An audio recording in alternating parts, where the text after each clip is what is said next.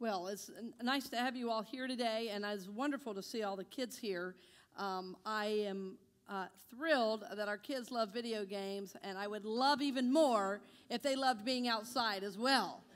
So it speaks to a cultural shift that has been happening, and today, in fact, we're going to touch on that for all of us as well. We're all plugged in a little too much. Do we have an agreement on that?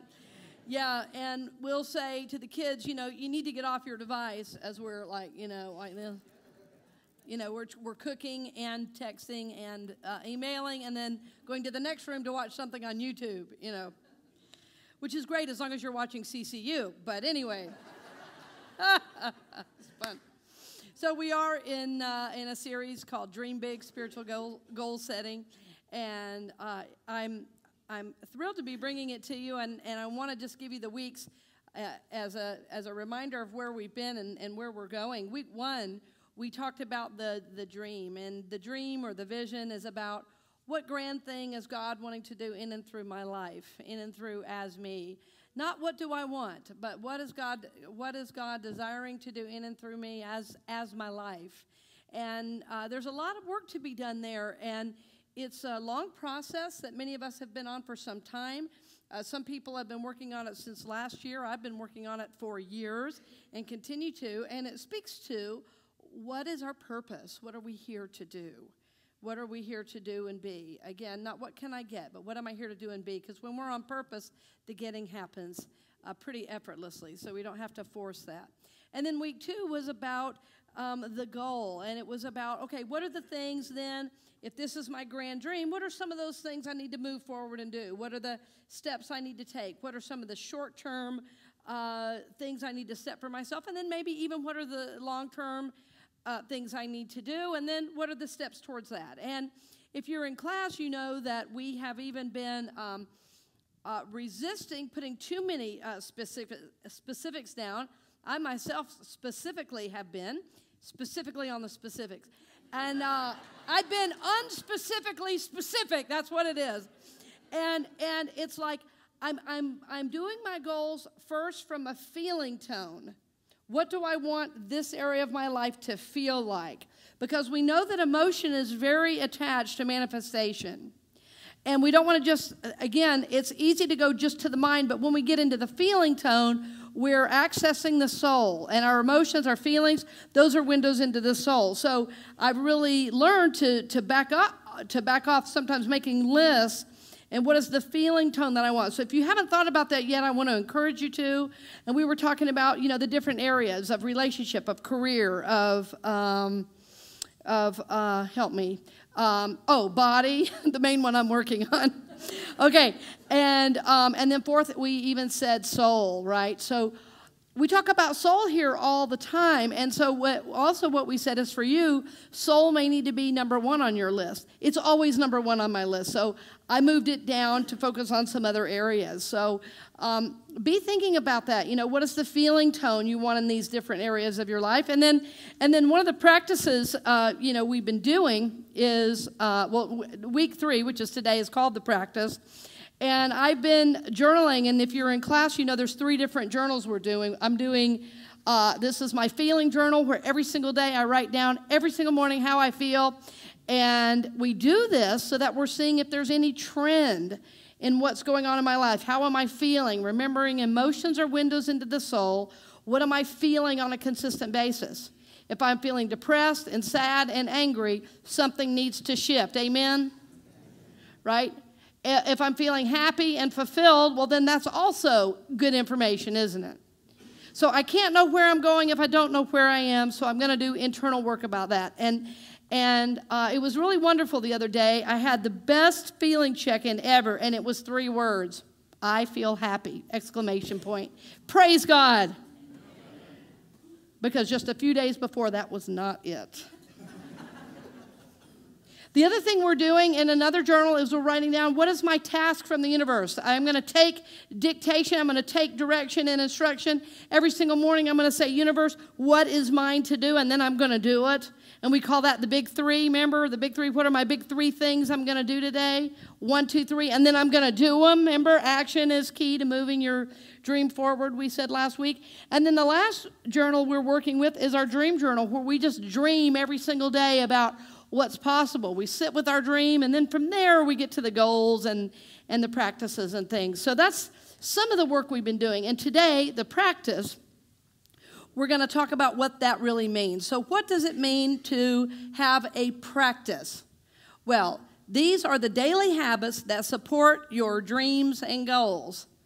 Because you have daily habits right now that may or may not be supporting your dreams and goals. May or may not be. And so we want to become conscious about that.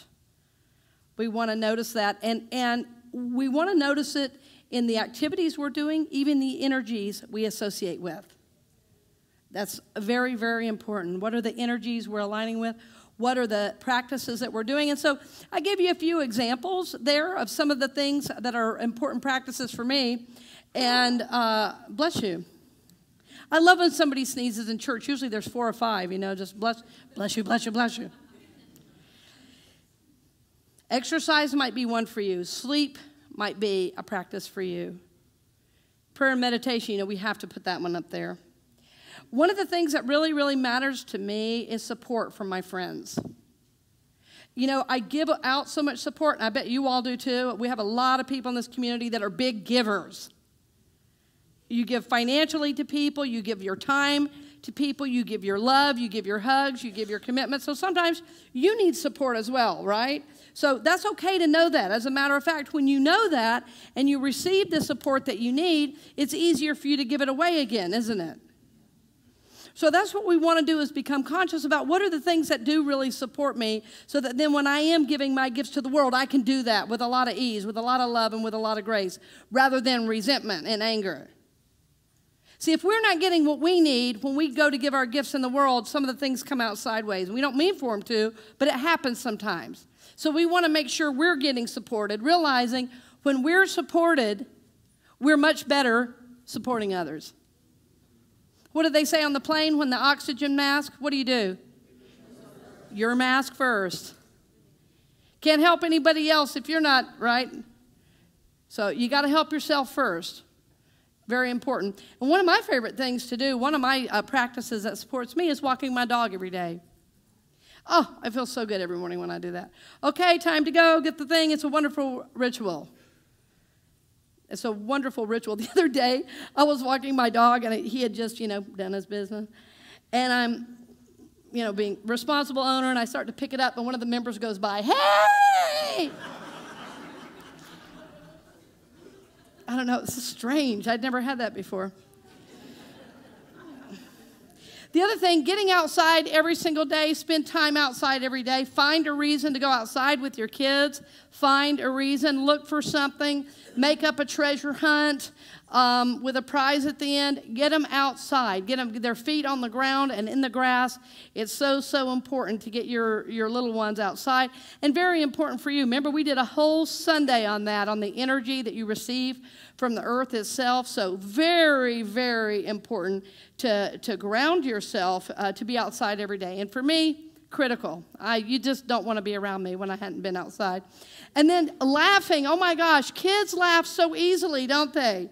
At anything. I remember when my son was about maybe a year and a half, and I cried about something, and he was like, your face looks funny.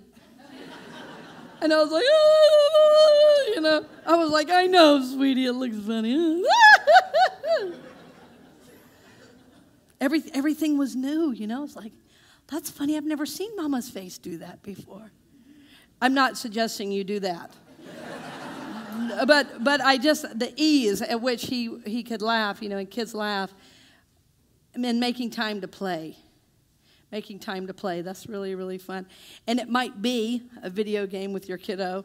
That's a lot of fun. That's a lot of fun when it matters to them. That's a lot of fun to do together. You do want to know what they're playing, too. friends. You do really want to know that.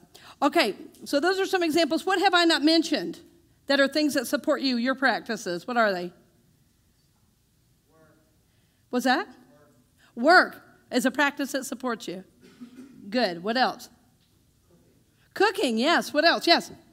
Any type of art like music. Any type of art, music, yes. Art is a great expression. Not being busy.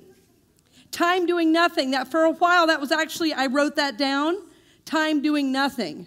And my accountability partner would say, how is that going? Yes, good. Loving on my animals. Oh, loving on your animals, yes, yes. Oh, that's the best. Yes, what else, Sarah? Accepting the way you feel? Yes, excellent. What? Interacting with friends, good. Positive affirmations, yes, you are ahead. That's next week, yes. Good man, that's right. Sitting outside, feeding my feral cat family outside. Yes, feeding your little feral cat family outside, right? Those are great things to do. Why? Because you feel good doing them, right? So it's a lot easier to be in alignment with the universe when you're happy, when you feel good. You want to do, you want to give, you want to be on purpose when you feel happy. And so if we're not, it may be adjustment time. And again, that's what some of the practices are for, to bring us back into alignment with what it is we are to be doing. And sometimes those shifts take planning. Sometimes those shifts are difficult. But I can assure you, you have the support of the universe. Will you say with me, the universe supports me 100%. Together? The universe supports me 100%. That means you don't have to wait. The universe really does support you already. But the universe cannot do for you. You have to do for yourself. Right? You have to do for yourself. So let's look at the next slide. I want to talk a little bit about what we do. We get in our own way. And, of course, we call this self-sabotage, right? I put here so you would see it. The ego has a wonderful time with this one and really tries to convince us we are not worth it. And there's thoughts that we have, and we all have them. They're normal egoic thoughts. Here's one of the classics. I don't want to. Give me another one. It won't make a difference anyway. Nobody cares. Nobody listens. Let's see another one. I've been there, done that. I don't feel like it. I'll do it tomorrow. Good one. What else? Why does this matter? Put up a few more. You guys have named them. I'm too tired. I don't care that much anyway. I'm too busy. That's a classic. I've never been good at this. I tried and it didn't. I tried once and it didn't work. Yeah. It can wait. Yep. Who cares? I don't have time. Exactly. That's what it really looks like in your mind, friends. Okay? You went to overwhelm. Wait, we have two people with their hands up. Go ahead. Oh, go ahead. I'm tied up, yes. Too good to be true, yes. Is that it? You guys good? Okay. Yeah, so, and feel the energy in the room right now. It's like, ill, right? So, in the early days when I was first learning about spirituality, I started hearing about the ego. And I remember when it was brand new, and just last week I read something again. It was the same language I read, 25 years ago when I was first learning about unity. And it said, ego stands for edging God out. I know I don't want to sound cheesy, but it is. And as I look up there, these statements are not of God. These are ego statements, aren't they? Yeah, so this is us getting in our own way. And again, we never want to shame ourselves. We just want to go, oh, well, there I am being human again. And the truth is, we are scared of our own light. We are scared of our own light. That's the next slide. It says we are scared of our own light. We are scared of our own light because it has not been fully supported in the world. This is because, okay, this is important. We are waiting for someone else to support us, and it has to come from the inside. We still are expecting someone else to complete us. A parent that didn't support us, and we think then our spouse is going to do it. Or our church is going to do it. Or our chaplain is going to do it. Or our work is going to do it. It's up to us. I know because there are grown-ups sitting in this room. We're no longer children. And it's hard to grow out of this childlike, will somebody please support me? We support ourselves and call the right support to us. This is an advanced spiritual idea. Right? So otherwise, we're still, like that old song, looking for love in all the wrong places. Yep, that's what we do. Truth is, our whole culture is love addicted. That's another day. We are all scared of our light. And I want to also bring you a quote today. I think I've used this once in my ministry, and it's one we've all read. It's from A Return to Love in Marianne Williamson. And I want to do that right now. Our deepest fear is not that we are inadequate. Our deepest fear is that we are powerful beyond measure. It is our light, not our darkness, that most frightens us. We ask ourselves, who am I to be brilliant, gorgeous, talented, fabulous? Actually, who are you not to be? You are a child of God. Your playing small does not serve the world. There's nothing enlightened about shrinking so that other people won't feel insecure around you. We are all meant to shine as children do. We were born to make manifest the glory of God that is within us. It's not just in some of us, it's in everyone. And as we let our own light shine, we unconsciously give other people permission to do the same. As we are liberated from our own fear, our presence automatically liberates others. So we don't want to stay in this self-sabotage. We want to move out of that. We want to live from our vision, our dreams, and our goals, because then we're not just living for ourselves anymore. See, it looks on the surface like, oh, well, this is all about you. Yes and no. You are not an island. Anything you do affects the collective. Right? So your dreams, goals, and practices are not just for you. They are serving others and the world at large. Every time you choose goodness, every time you choose your light, every time you choose your Christ presence, everyone benefits. Everyone. Say to the person next to you, choose your light.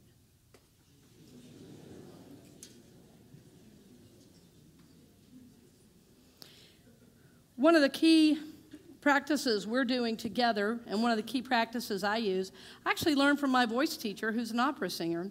And although it is a wonderful breathing technique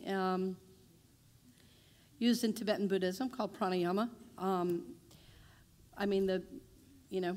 the boring English way to say that is reverse nostril breathing. Pranayama just sounds cooler, I wish I had like a cool robe or something to wear when I said it, but I'm going to give you a moment to write this down. See where it says write down? I will take deep breaths every day as a way to support my dreams and goals. Go ahead and feel free to write that down now. I will take deep breaths every day as a way to support my dreams and goals.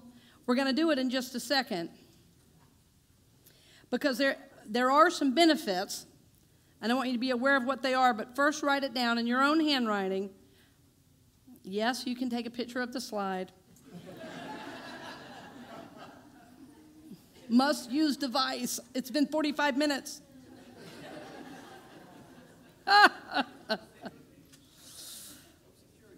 That's right, you're security.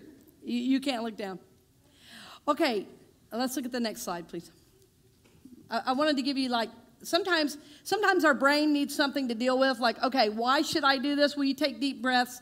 Each morning and throughout the day is another key to moving forward and sticking to the work. Okay, so in other words, it helps me. I'm not just making up stuff for you to do. It grounds you to the here and now and puts you in contact with your soul. Now, how is this true? Well, I had a mentor many years ago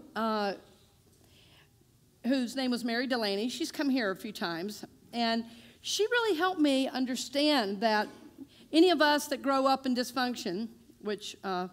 did anybody in here grow up in a functional household? Okay. There's one, bless you. You just haven't gone to that first appointment yet, have you? All right. Anyway, what Mary taught me about the breath was really critical in my growth. Well, I had 3 people over time teach me about the breath, and the first one was a therapist about 30 years ago. And I remember I was in her office, and she said, "You're not breathing." I said, "How is that possible?" And she said, "No, the whole time you've been here, you haven't taken a breath." And she said, why do you think that is? You know, and she said, "Well, do you want to try it now?" I still was not breathing. "Do you want to try it now?" she said. And I said, that's it, okay. And then you know what happened? Tears. Oh, tears came. She said, "The breath is the way through. Don't forget to breathe." So that was the first one. Don't forget to breathe. Then I started working with Mary, and she said, "You know, I've noticed in my clients that a lot of people who grew up in dysfunction, they grew up kind of wondering when was the other shoe going to drop, and felt like they were walking on eggshells, you know, and trying to figure out when to do the right thing to make the fewest people mad, you know. And this causes us to do fear breathing, which lives here up in the chest. It's like when somebody pulls out in front of us in traffic, what do? We say, a lot of us breathe, you know, right there. And so the deeper breathing that moves us down, down even past the diaphragm, really, that moves us down, I've learned to do now with my vocal coach, who's an opera singer in New York City. She's been here a couple times, too. And I know a few people here have taken one-on-one and classes with her, but it connects you it connects you to the earth itself and connects you to your soul. And the type of breathing that we're doing, the reverse nostril breathing, is a balancing of the masculine, feminine energies. So it's a very both high spiritual teaching, but also a deep grounded feeling and awareness. You know, a lot of spiritual teachings will have you like, "Ooh, yeah, all's well." But like, how does it work in the world? And this technique, I like it because it's just a tool, but it helps ground me so that I can really live and like move forward in my dreams really well from a real grounded place. Not willy-nilly, but just, you know, and in like today, I've probably done this technique for about 20 minutes probably. It's really, really supported me. So it also, I mean, this is such a wonderful thing. It just calms the nerves and quiets the mind. It's hard to stay in the mind, especially when you're doing the reverse thing, because it gives your mind a little something to focus on, and then it's like spirit takes over, and this long circular breathing takes over and grounds you. We're going to do it in a moment too in our time of meditation. I'm gonna wait till there because there's just one or two more things. I also want to mention, if for some reason this type of breathing is not working for you, maybe you've had sinus problems or whatever, difficulty breathing, don't worry about it. Visualize it. The power of visualization is tremendous. It can have the same impact. Your mind doesn't know the difference, right? And the visualization is a really important part of what we're doing too all month.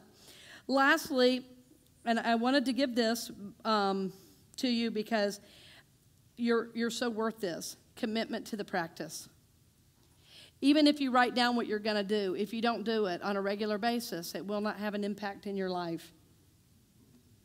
You know, I remember when I was new in recovery, somebody said if you just drop into the meetings, it will be a drop in your life. It will not have lasting impact.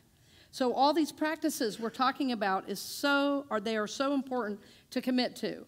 Right, to commit to the practices, whatever they might be. And it may be new for you to even think about this for yourself, right? You may be so busy working or giving all of your energy away that you don't know. So this is about just realigning yourself with the here and now moment, what's mine to do, and then committing to that practice. I really want to encourage you to do this. And the very last slide, which you already know, stick to it no matter what. You are worth the effort. Say to the person next to you, you are worth the effort. You are worth the effort. Now remember all those reasons. Remember at the beginning of the talk, and we talked about things, I can't do it, and I don't know, and whatever.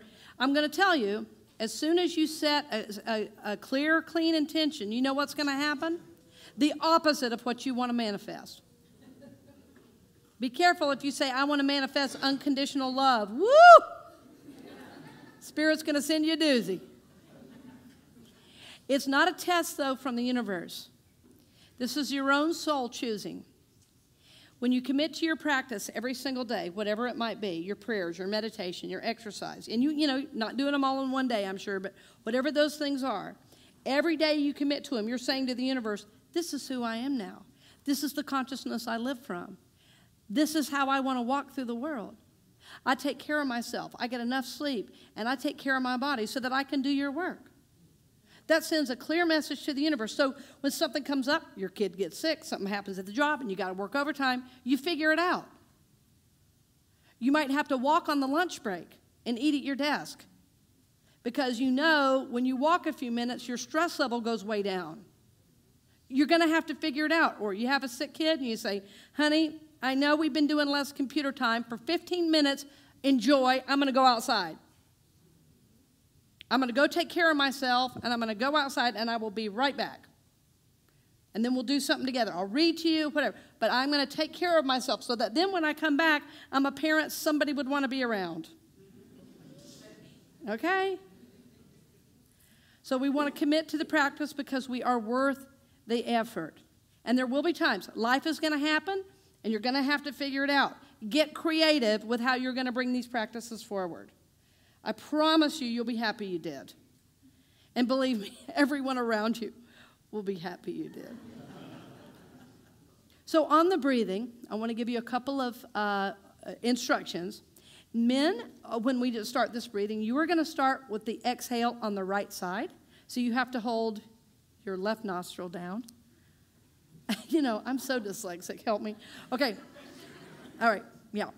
So then how you do it, I'm talking to the men first. Okay. You breathe out first, like for 8 or maybe 6, like 1, 2, 3, 4, 5, 6, and then you hold for a second. Then you inhale. 3, 4, 5, 6. You hold, and then out. 1, 2, 3, 4, 5, 6. In, hold, out. Okay? Between each inhale and exhale, you stop and you hold for a second. Women, it's just the opposite. You start, and we were joking about this at class, that usually you do the first one kind of strong, and you and you imagine clearing out the negativity, but sometimes it can get a little messy this time of year. So just, you can try that one at home. You know what I mean? You don't need to real strong here. People clean the pews, you know what I mean? All right, so for women, you hold your finger over your right nostril. 1, 2, 3, 4, 5, 6, and you hold empty for a moment. Then breathe in. Hold. Switch your finger to your left nostril. Breathe out of your right. 1, 2, 3, 4, 5, 6. So we're going to do this in total silence. Men beginning with exhaling out of the right. Women beginning exhaling out of the left. And we're going to do this in silence. If you have to clear your throat or whatever, don't worry. Every sound takes me deeper.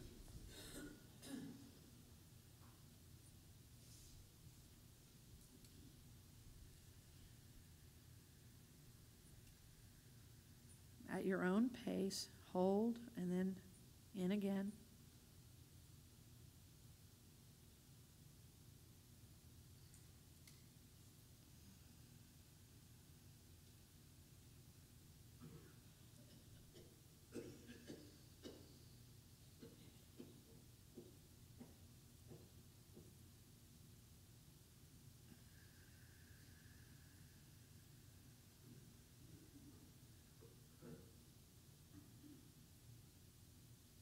Remember, if it's not comfortable for you, just sit and breathe and visualize.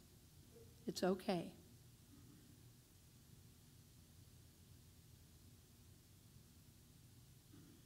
Notice how you focus, that the mind begins to clear.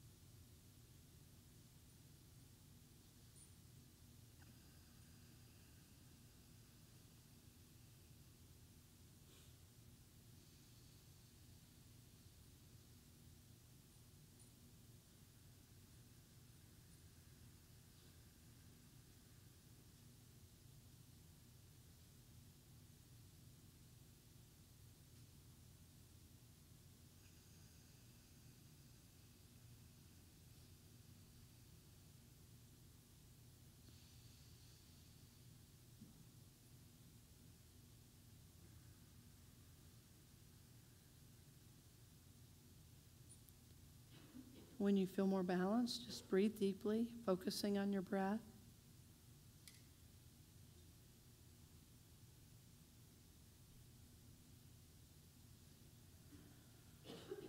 Take time to give a moment of silent gratitude for all the spiritual support you are receiving, even in this very moment.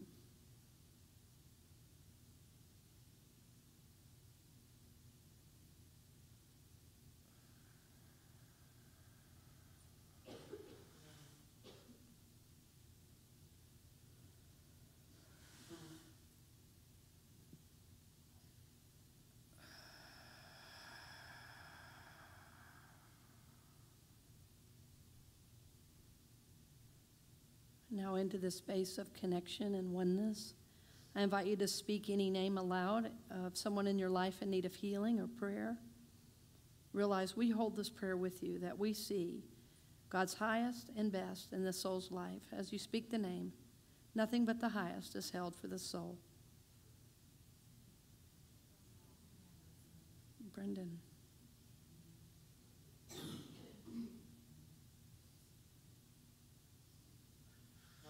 Mom.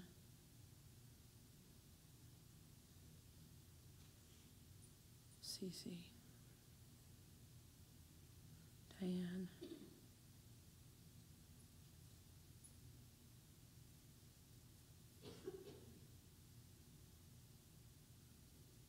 Again, giving thanks that always we are supported by the universe.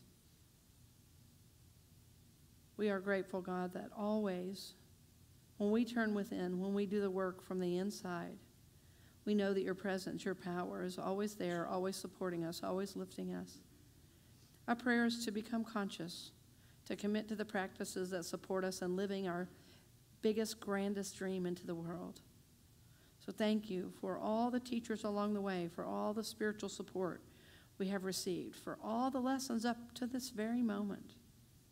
Thank you for the people sitting to our left and to our right, in front of us and behind us, realizing every soul is a blessing on the journey. For this time of prayer, of contemplation, and remembering the truth, we are grateful and we are blessed. Together we say, thank you, God. Thank you, God. Thank you, God. Together, thank you, God. Thank you, God. Thank you, God. And so it is. Amen.